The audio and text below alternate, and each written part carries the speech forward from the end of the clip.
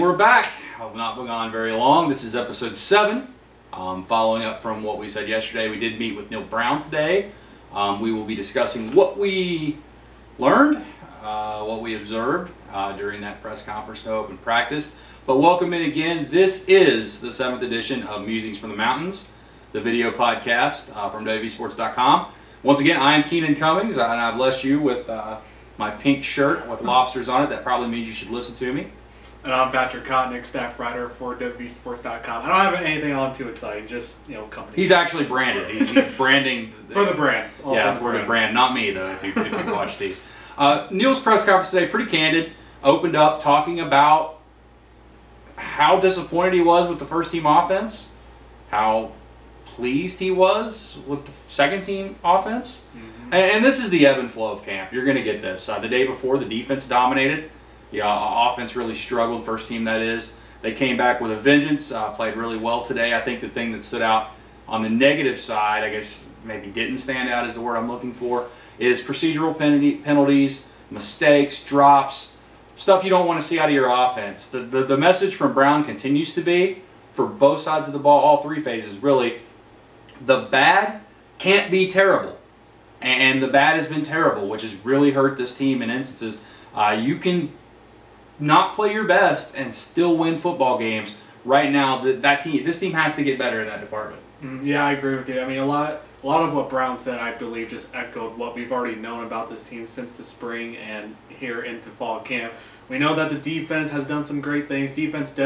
First-team defense definitely looks a lot stronger than the offense, and that you hear a lot of offensive players talking about, especially during the spring, especially from Colton McKivitz. I remember talking about how much this defense moves around, how many things they can disguise. So really, I feel like that was probably evident today, according to Brown. But a lot of it just echoed a lot of the question marks that are still on offense. The quarterbacks taking care of the football. Still need to see some more consistency out of a lot of those position groups, especially quarterbacks, and it looks like receivers as well. And it doesn't mean press panic, because like I said before, the offense played well the day before. This is what you're going to happen. It's going to happen in fall camp. You're going to have days where they're good.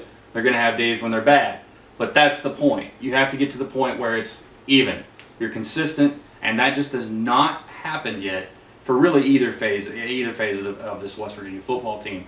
A couple guys that stood out today, I thought it was interesting. Taj Austin had 4 sacks after what Brown called his worst practice Friday. So he bounced back in a big way. Darius Stills, who has a bag of potato chips on his shoulders from the way he was recruited and has been overlooked in his career, dominated today on the interior of the defensive line.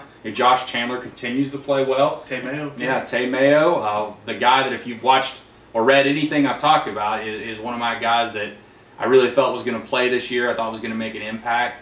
Had a pick 6 and continues to develop. So you had some positives. You had some positives at wide receiver. George Campbell and Sean Ryan proved why West Virginia went and got them. Mm-hmm. They were made plays down the field vertically, according to Brown. So there were positives, but the positives have to become consistent. And again, we can talk about potential every day of the week. Potential will not win you a football game. It has to turn into production. Interestingly enough, Patrick's been kind of cooking up something on the freshman cornerbacks, and Brown addressed that today. What kind of stood out to you, Patrick? Regarding the freshman cornerbacks, he said this is pretty much a young group, and based off what Coach Adai said yesterday, they're growing.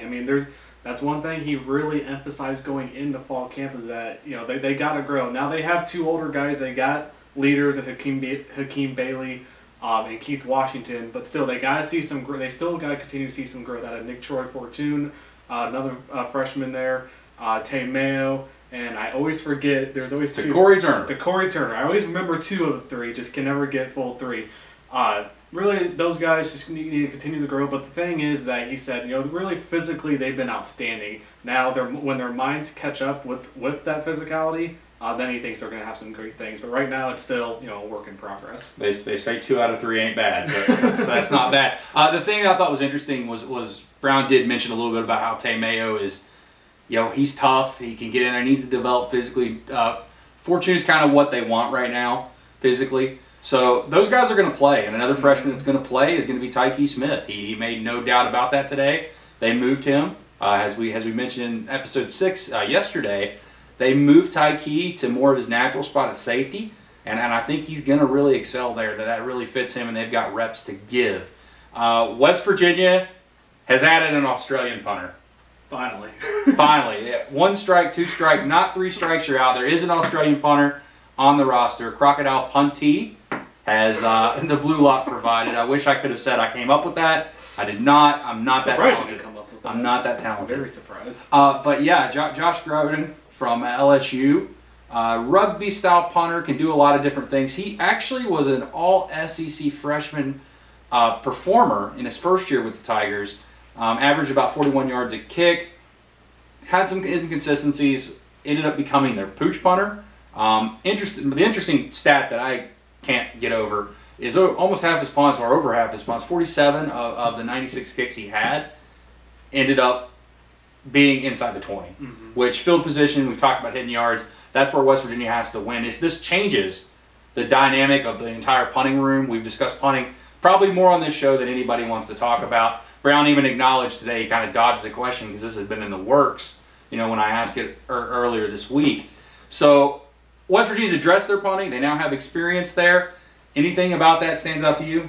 I mean, we've said it before. They don't recruit graduate transfers just to stand around. So obviously this was a need, and I feel like he's very well. He's going to be very well involved in this position battle after he gets acclimated. I know he needs to go through so many days in helmet, then he has to be on the shoulder pads, then he'll be in full pads. But very interesting, and it addresses a need too. I think it's very interesting too that LSU was number 7 last year in punt efficiency. Really, he was just a really great pinpoint, accurate, short distance punter.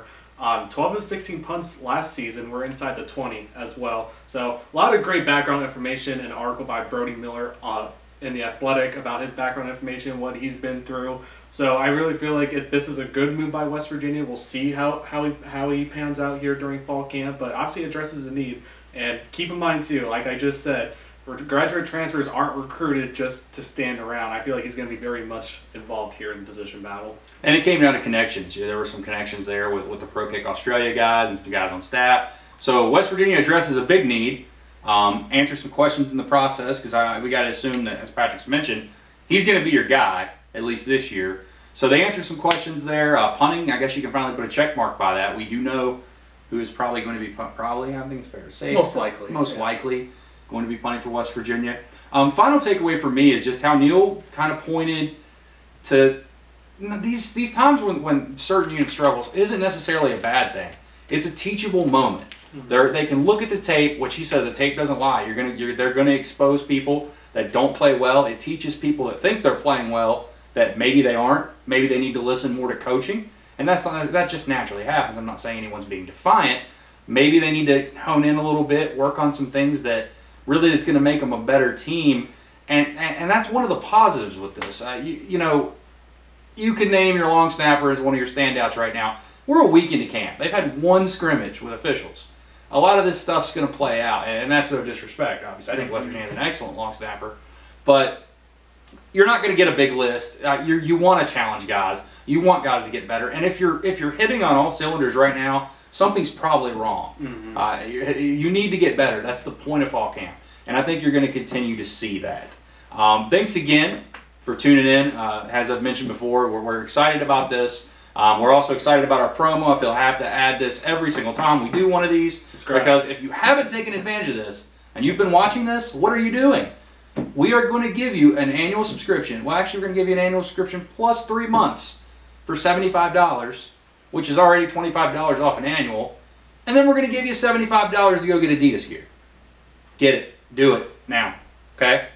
Okay, but next time we do this, which we're off tomorrow, we will not be having one. Maybe Monday after player interviews, I would say is likely. If not, then definitely Tuesday or Wednesday. So tune in. Excited about what we're doing here. Excited about West Virginia Fall Camp. Football's right around the corner, guys. Thanks for tuning in again to Musings from the Mountains.